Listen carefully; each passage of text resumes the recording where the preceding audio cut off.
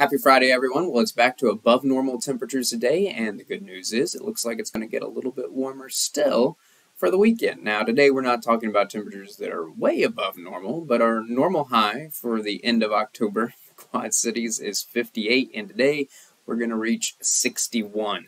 A few clouds around this morning, mostly sunny, but this afternoon just plain old sunny skies, and to go along these above normal temperatures, not much wind at all today, only around 5 miles per hour.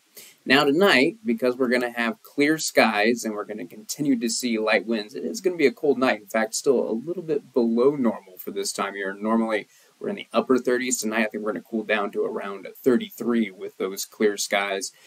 But fortunately, no wind chill factor because the winds aren't going to be any stronger than 5 miles per hour.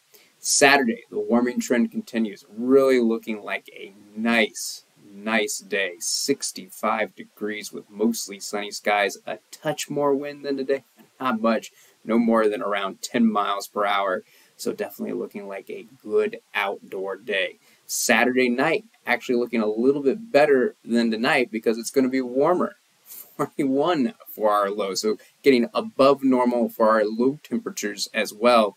Still no wind to worry about, just 5 miles per hour, but notice the cloud cover continuing to increase. We'll call it partly cloudy for Saturday night, and then Sunday looks mostly cloudy, and I do have to mention the chance for a few showers. Now, I don't have the rain icon in there on Sunday because I think it is more likely we are going to stay dry around the Quad Cities, but there is going to be an area of low pressure to our south and east that might just get close enough to bring a few showers to the area. So I do have to mention the chance, but don't be surprised if you don't see any rain on Sunday because I do think a lot of us are going to stay dry. With the additional cloud cover, though, I do think we'll probably end up being just a touch cooler on Sunday by about a degree. We'll go with a high of 64 for Sunday afternoon.